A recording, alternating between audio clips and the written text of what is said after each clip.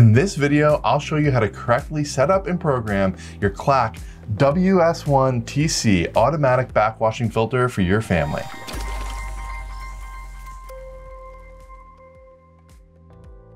If you're looking for step-by-step programming instructions for your Clack 3-button automatic backwashing water filter, this video is for you. This valve is also known as the Clack TC, EI, or CI valve, since it can't be set up to regenerate on demand, only by time.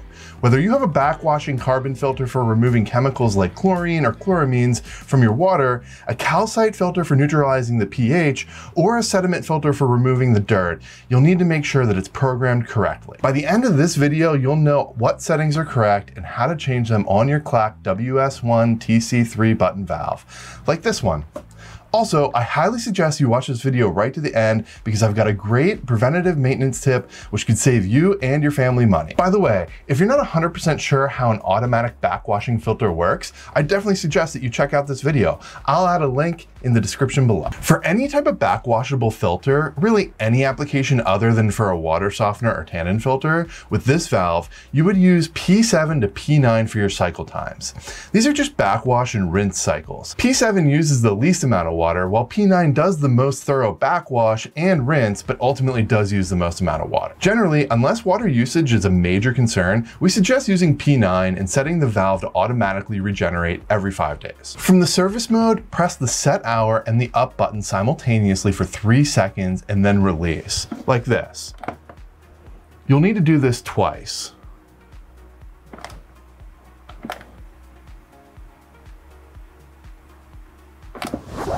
Choose the desired program by pressing the up and down buttons. Prior to selecting the program, verify that the application is for a backwashable filter and not a water softener. Again, the settings will be P7 to P9.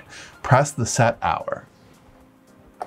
Use the up or down buttons to switch between the 1 through 99 days of regeneration or the 7-day, like this.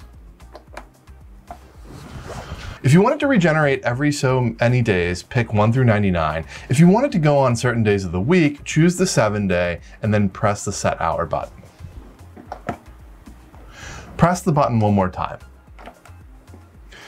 At this point, you can choose whether you want to go on a 12-hour clock or a 24-hour clock, so that's your choice. Since we chose the 1 to 99 day option, we're now going to go in and pick the exact regeneration time and frequency. From the normal mode, press the set hour plus up button simultaneously for 3 seconds and then release, like this. The regeneration time. Set the clock to the hour the regeneration should occur by using the up and down buttons. Typically this is set for a time it's very little water is used in the home, and also when there isn't another piece of filtration equipment regenerating at the same time. The default is typically 2 a.m. like we have set here. Next, set the number of days between the regenerations. The allowable range is 1 to 99. I suggest you start at every 4 days. You can always go back and adjust it later if needed. Press the set hour to exit the installer displays and settings. If you chose the 7-day option, you can see on the screen right now the days that correlate to each display setting. From the service mode, press the set hour plus up button simultaneously for 3 seconds and release, like this. Set the clock to the hour the regeneration should occur by using the up and down buttons. Typically this is set for a time when very little water is used in the home, and also when there isn't another piece of water filtration equipment regenerating at the same time. Default is typically 2 a.m. An arrow points to p.m. after 12. Press the set hour. Set the current day of the week by using the up and down buttons. See the chart to know which day correlates to each day on the display. To regenerate on a Sunday, use the up and down buttons until the arrow points to the regen. If the arrow doesn't point to the regen, a regeneration will not occur on that Sunday. We have it set so that it will regenerate on the Sunday, which is day 1. Continue through all the days of the week until you've selected the regeneration days. Press the set hour to exit the installer displays and settings.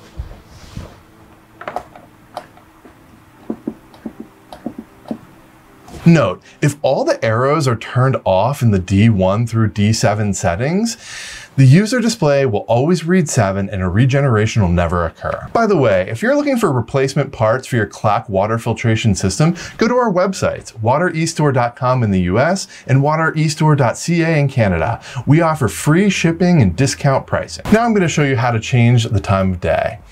Access by pressing the set hour for 3 seconds, like this. Adjust to the nearest hour using the up and down buttons. An arrow will point to the PM during the PM hours and it'll go away during the AM hours. Once you have your time set, just hit the set button again to return to the home screen. To initiate a manual regeneration immediately, simultaneously press the up and down buttons together for 3 seconds. The system will begin to regenerate immediately and the request cannot be canceled. Although you can't cancel manual regeneration, you can fast forward through the steps by pressing the down button like this. Pro tip, we always suggest that you plug all your water filtration equipment into a surge suppressor like this one. That way, if you have voltage fluctuations from your electrical supply, the surge suppressor will prevent damage to your circuit board. Click here for your next video on water filtration equipment maintenance, and we'll see you there.